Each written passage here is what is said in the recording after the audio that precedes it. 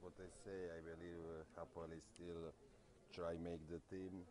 In this moment, we are a better team what they are. Like always, we make some kind of mistakes. Is if after one or two shots, always.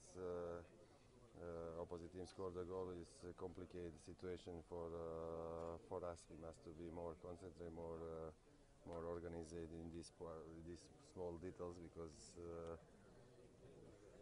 we don't make any clean sheet in the competition, and this is not good news for us. At the end, we don't be especially very dangerous in the first time. We have possession of the ball. We be close of the opposite goal, but in some place, it's very clear this team at the moment depends of the Eran Zahavi. When he arrived, we are more dangerous team. He make assists, he make first goal. I need more players who can make difference in the game.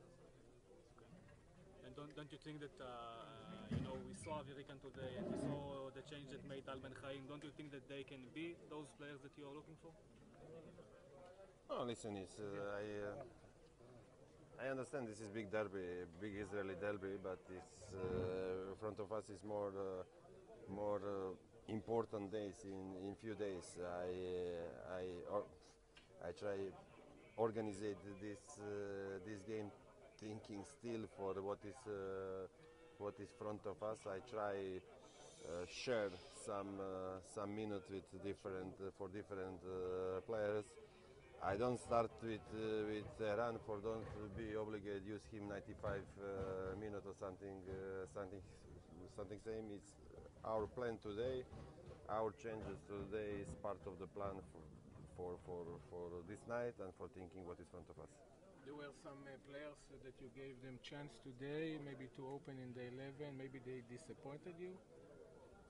No, it's not a question about be disappointed. We are very short team at the moment, and all the players gonna participate. You ask me about people ask me about TB.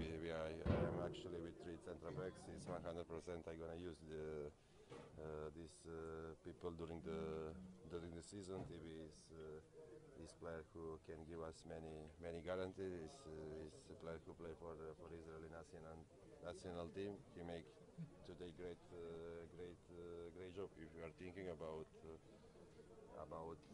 him, I am still looking what is